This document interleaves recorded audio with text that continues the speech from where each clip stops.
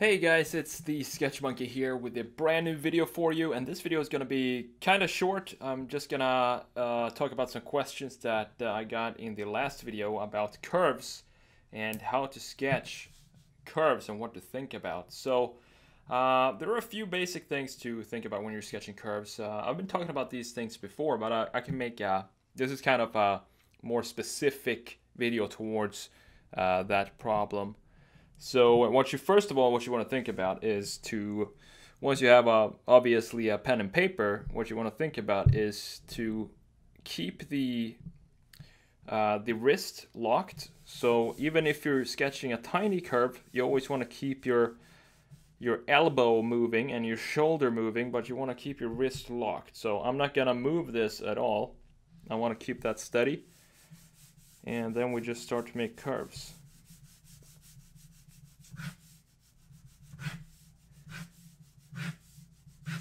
Like that, right? Very simple curves.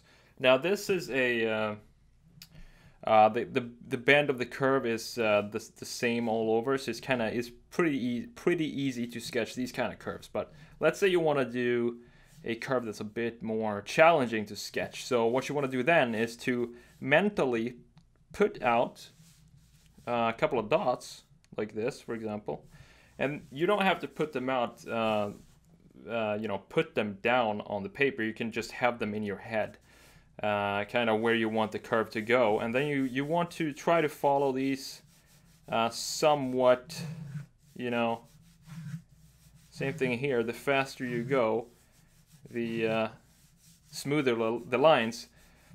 And as you can see here, I'm still keeping my wrist locked. I'm not moving that at all, and I'm almost sketching from my shoulder, because how to explain it,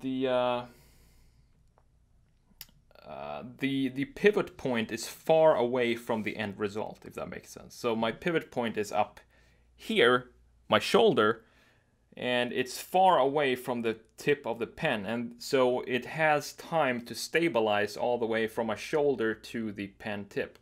Now, if I were sketching with my wrist like this, I mean, I don't even know how to do this, because it's gonna be very weird to sketch like, I don't even know how to do it. But let's say I'm sketching with my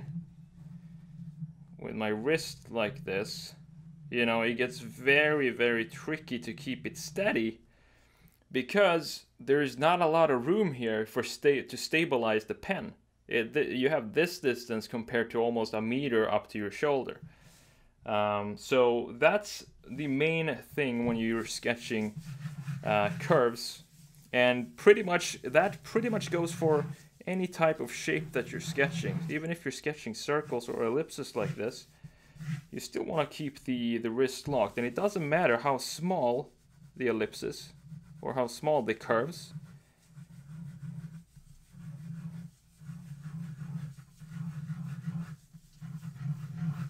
You still want to keep the wrist locked, and then we can make some lines just to connect these, like that, maybe something like that.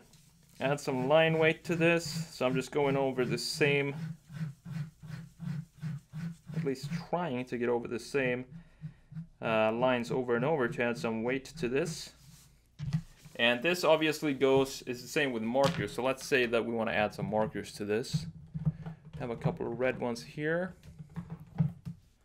That should be all good to go and not dry, hopefully. So let's say we want to add some markers to this shape right here, and which is a curve. So I want to add some to this down here. Same thing here. We just want to keep the wrist stable.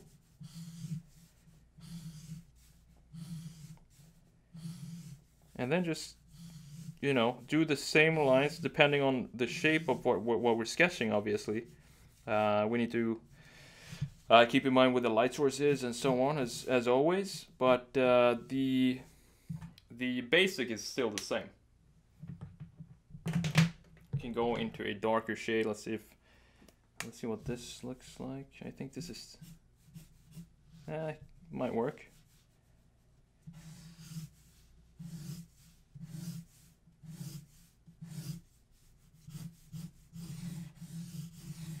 can add some even more depth to that baseline right there.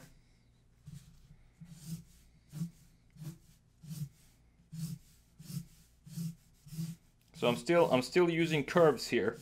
It's getting straighter and straighter because I'm getting closer to the middle of this shape. So this should also straighten out somehow.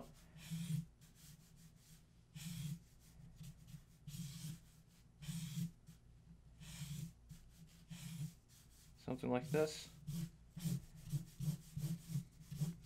Now these two shades are, one is red and one is orange, so that was not the idea. Maybe we can use this to get some more life in here. Now let's make a outline as well. I think I'm gonna make this, so this just turned into a marker tutorial now. It doesn't matter, it's still about curves, I guess. Let's say it's still about curves.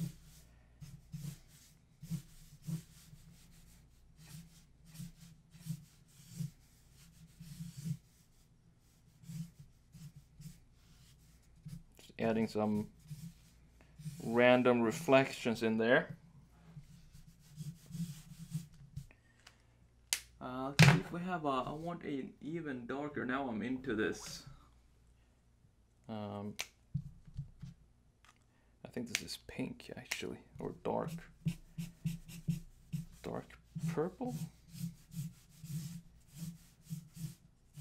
It gives it a bit of a different tone. And last but not least, we want to add some black outline to this thing.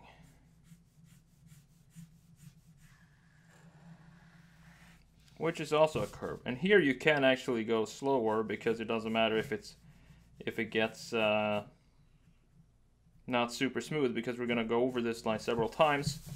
So we're gonna even out all these small bumps and stuff like that by doing this, what I'm doing right now, which is going over this a second time.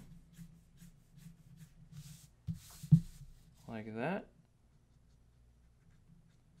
And it depends on what kind of style you're looking for when you're sketching, but you can go all the way around with the black, which is, I think, more of a illustrative. If you're illustrating something and don't want it to look super real, then you might want to add a black thick highlight all around here.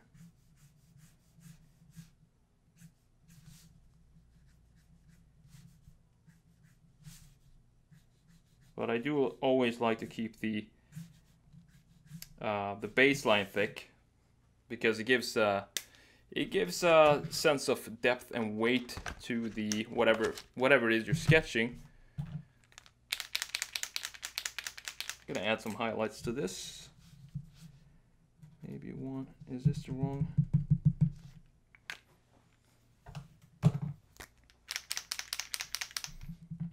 There we go. Add some burn points, because why not?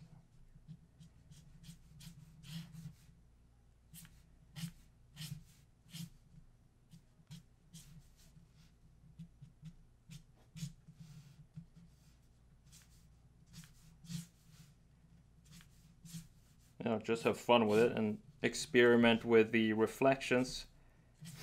And a good way of doing that is to just look at real objects and look how they reflect the light. And that's the best way to learn, I would say, is to look at real objects and check them out, and then try to copy that in your sketches yourself.